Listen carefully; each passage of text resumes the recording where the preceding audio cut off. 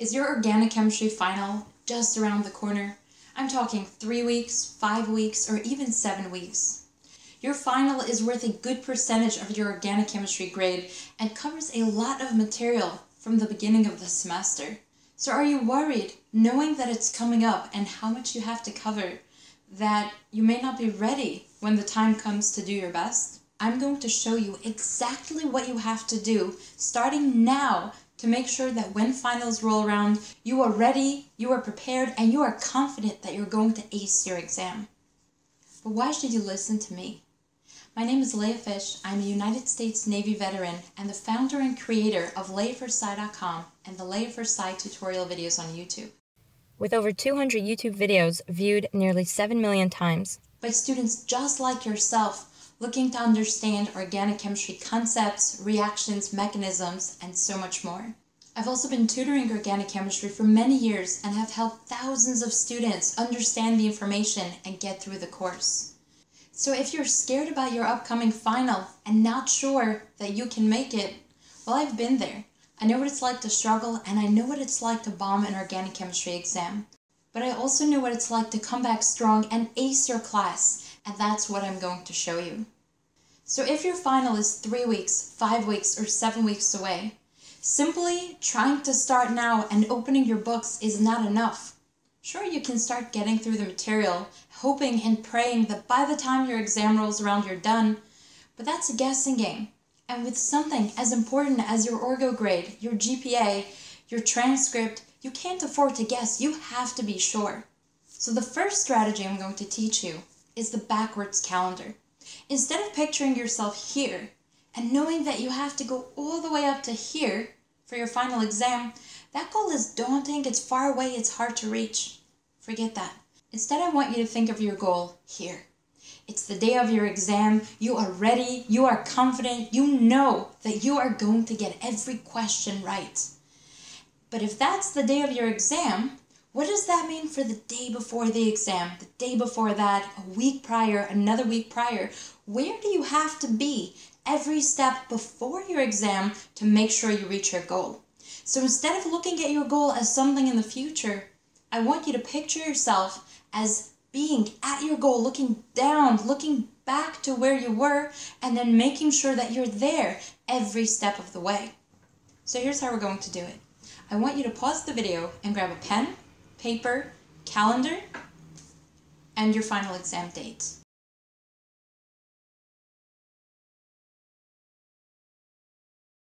I want you to figure out how many weeks you have till your exam and mark it down on one single calendar.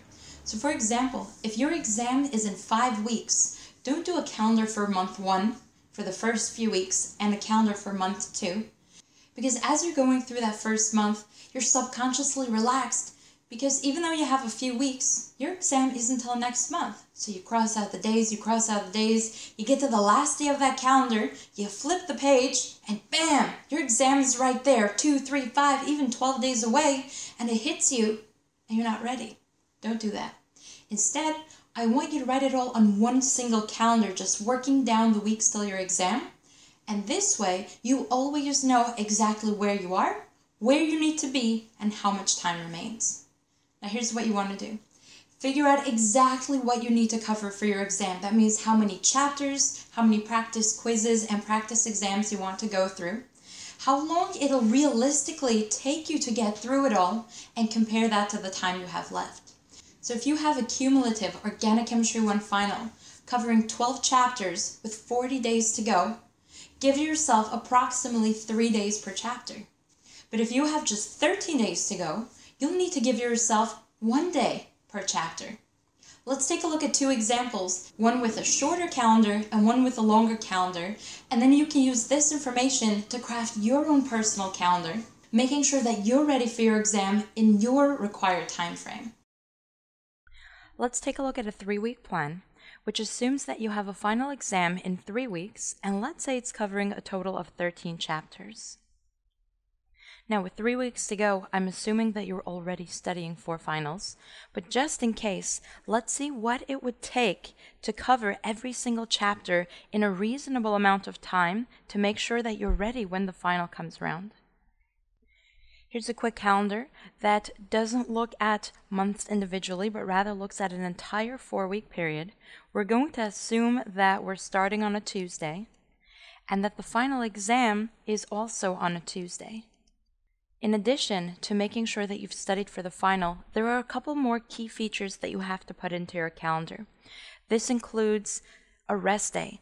The final exam is not a day to be catching up. The day of your final exam is a panic day where you say, uh-oh, I think I forgot something, and you go back and review that, having already studied all that information.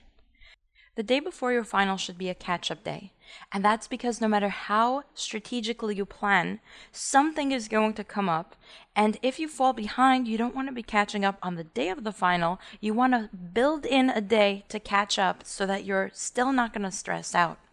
And you also need an exam review day. Studying and reviewing is great, but unless you give yourself a day to really tie things together, then you may not be as well prepared.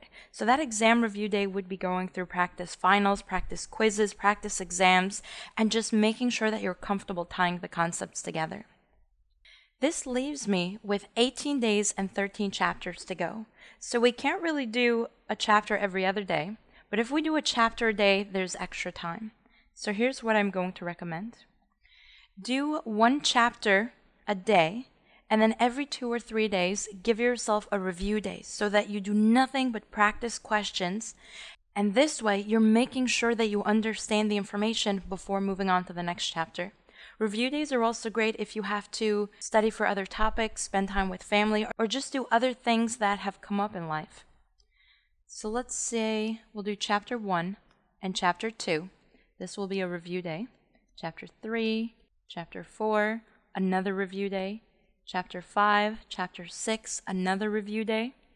Chapter 7, chapter 8, review. Chapter 9, chapter 10, review. Chapter 11, chapter 12, review, and chapter 13.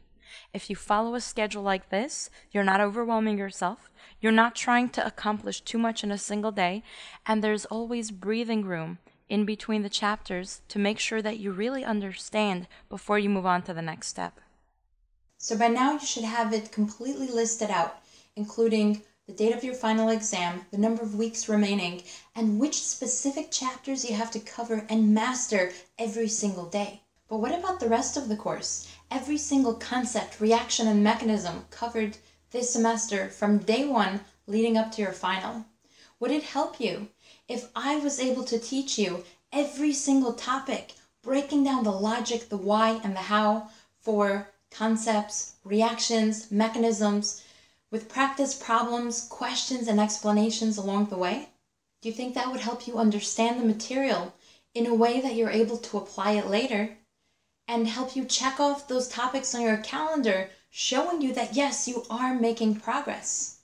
If you answered yes to any of those questions, I want to invite you to join me for an online organic chemistry bootcamp crash course where I will teach you the entire curriculum from start to finish. For more details, visit orgobootcamp.com. Now let's take a look at a 5-week plan, and we'll make it a little more exciting. Let's say we're covering 15 chapters on a cumulative final. Here we have another calendar for 6 weeks. Again, we're not looking at the months as much as the specific time remaining till your exam on 1 page so you can see everything together. I haven't put in dates in the last one because that'll be up to you, so just put in a tiny little date in the corner once you have it set up to match your schedule and your final date. For this example, again, we're looking at a starting day of Tuesday and a final also on a Tuesday. We have a total of 5 weeks, and we're looking at 15 chapters.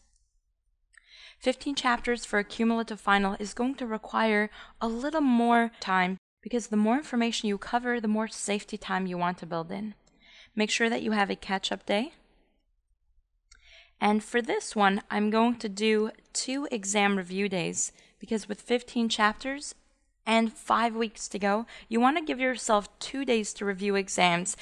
And that way, as you're going through the exam, if you find you're not comfortable with something, you can afford the time to go back and review that topic. That leaves us with quite a bit of time to go. 31 days and 15 chapters. So we're looking at an average of about 1 chapter every 2 days. But if we're spending 2 days on a chapter, that includes study, learning, and review. So the review should be built in with that chapter. But that only gets us to 30 days, so we're going to take a day off. You need a breather somewhere in the middle. So let's make this day a random breather. It's the weekend. Go party, go hang out with your friends, go do something to give you a break, and then continue with your studying so that you're refreshed and ready to go. So let's go ahead and break this up. We'll do chapter 1. I'll just put in numbers here, so the number will represent the chapter. Chapter 1, 1 on review. 2, 2 on review. 3, 3 on review. 4, 5, 6, 7, 8, 9, breather, 9 again, 10, 11, second day for 11, 12, 13, 14, 15, and here we go. 15 chapters, 2 days per chapter with time to review, a breather day so that you can collect your sanity, and then you have time to review exams, catch up, and the day of the final you can relax and just take the day easy, make sure you sleep, make sure you eat, and do well on your exam. Great, so now you have your calendar. I want you to let me know in the comments below when you're taking your exam, if it's covering Orgo 1, Orgo 2, or a cumulative final, and what specifically worries you the most about the exam. So leave that in the comments below, and I'll see you in the next video.